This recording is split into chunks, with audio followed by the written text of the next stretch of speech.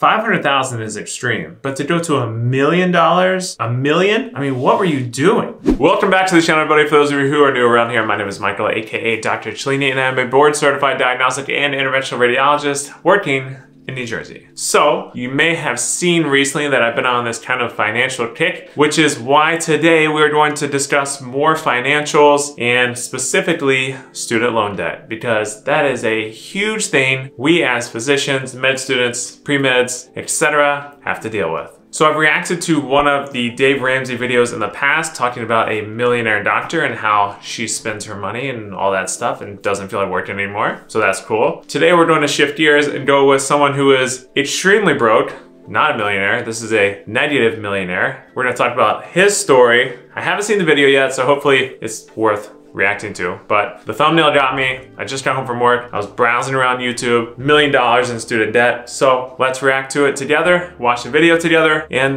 let's do some, I don't know what else to do. Let's do some discussions. Let's go. All right, now that we are over at my computer, let's go ahead and get into it. Also, shout out to Dave Ramsey for cranking out these amazing financial videos. Let's go. Justin is with us in Florida. Hi, Justin. How are you? So, I had a question for you. I just recently graduated from residency to become an orthodontist. Ooh, orthodontist, very lucrative career. And orthodontist or orthodontics is actually very difficult to get into. I think one time someone said like only 1 or 2 people per dental graduating class get into orthodontics because it's very lucrative. I don't know how lucrative anymore because, you know, they're kind of going away from braces and whatnot. But I also have no idea what I'm talking about when it comes to dentistry, so don't listen to me. And I have student loans that total just over $1 million. You're kidding me. And So I knew this was going to be the case, but I didn't actually know like it was actually $1 million. I'm trying to wrap my head around how you even get $1 million in debt. And I mean, after going through what I just went through, that's 4 times as much debt as I have. And I did 4 years undergrad, 4 years med school, 6 years residency. At what point do you acquire $1 million in debt? I really genuinely hope he gets into it, because I gotta hear this. What were you thinking?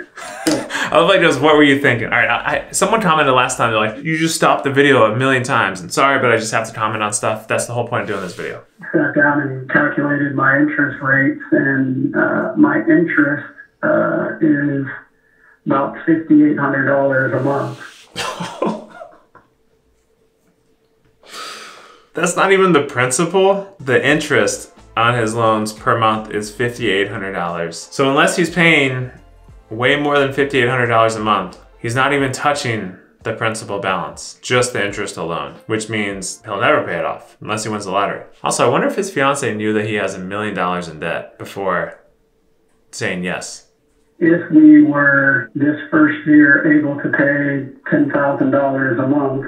So he's saying he has a $5,800 interest payment per month. And if he pays $10,000 a month, that's paying $5,800 interest plus $4,200 on his principal amount. See how good I am at math? But nonetheless, so he'd be paying down $4,200 of principal per month, which is, hold please, $50,400 per year, which means it would take him about 20 years to pay it off at that rate. So what is your income going to? When are you getting married? April. Okay. And what will you be making as an orthodontist? About $250. I feel like that's low for an orthodontist. Maybe in my head, I don't know, growing up, I feel like so many kids had braces. I never did, but so many kids did. And like the orthodontists in my hometown and neighboring towns, I feel like they were always really well off, but I don't know. Someone that knows dentistry, please comment below. Maybe there's a follower YouTube dentist that can help me out here. Okay.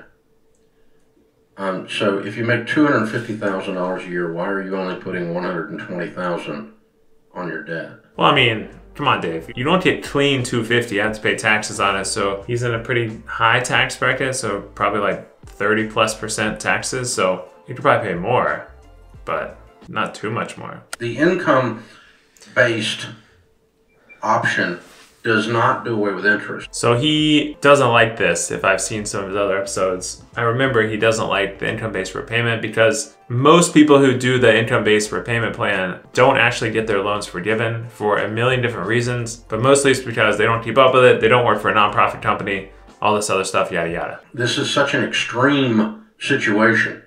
Your income is extreme and your debt is extreme, that you have to be very, very careful to just act like you're a broke college student because you are a broke orthodontist. Yeah, this is really weird. So he didn't really go into why he has so much debt. I mean, unless he had like a failed business or something. I mean, I know people who went to very prestigious undergrad universities and very prestigious med schools who finished residency with like $500,000 in debt. But to double that, $500,000 is extreme. But to go to $1 million, double, like the most extreme example I've seen, I think I've actually seen $600,000 in debt. But $1 million? I mean, what were you doing? And so that means you guys aren't going on vacations. You're not buying a house. You're not leasing a new BMW. You have $1 million. I can't even say it out loud, I can't breathe. $1 million in student loan debt.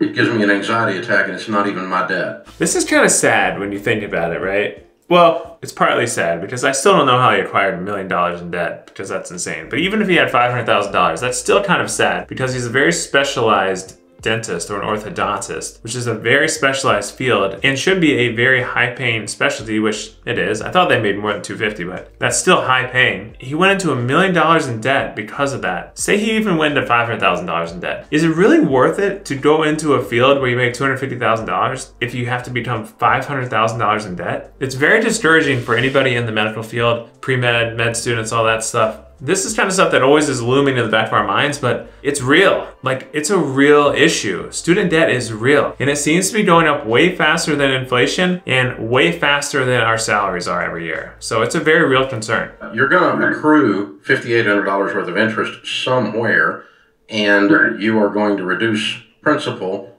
by $4,200 somewhere in total by using $10,000. So it doesn't matter. The only benefit is just to be able to check those little. I like cleaning up the little ones, getting the dust out of the corner, getting rid of the mosquitoes, and then we'll get down to the bear hunt. I'm still, while he's watching this, I'm partly thinking in the back of my head that he's just, let's do some math here. So he's an orthodontist making $250,000, right? So $250,000, let's say he gets taxed at, we'll just make it easy and say 30%, which gives him $175,000 take home from that $250,000, which equals $14,583 per month. And he's supposed to pay off $10,000 a month plus. So that gives him $4,500 per month to live off of, essentially, for everything else, which is completely doable. But the problem I'm thinking of is he goes through all this work to be an orthodontist, taking all these loans, busting his butt in school, getting crazy good grades, going through residency, fellowship, whatever he had to do. And then he can't even enjoy it. He has to pay 2/3 plus of his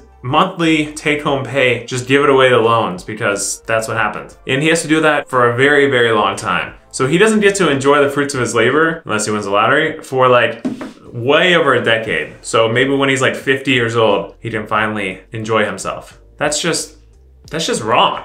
It's just wrong. Also, someone please fact check me here. I think a lot of these dental residencies are unpaid, or there are a lot of unpaid dental residencies, which might be the only +1 point for us physicians. I don't know, but that's what I hear. And sometimes these fellowships are unpaid, or they even have to pay like $30,000 a year just to be a part of that fellowship, which is crazy. And that's actually criminal. It's not crazy, it's criminal. The good news is you've got a great shovel and you have a great bright future with your income potential.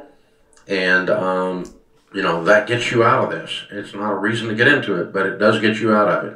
It gives you hope for your future. Thank you for the call. All right, so I feel bad for the guy. He sounded pretty defeated, but this is what happens. And I'm still curious what exactly he did to take out $1 million in student loans. It's very odd to me. But nonetheless, if you like these kind of videos, let me know in the comments below. If you haven't seen the student loan video where I talk about my personal student loans and how I'm going to pay them off, link up here. Otherwise, make sure you smash the like, subscribe button, follow me on Instagram and TikTok if you don't already, and I'll see you all on the next video. Bye.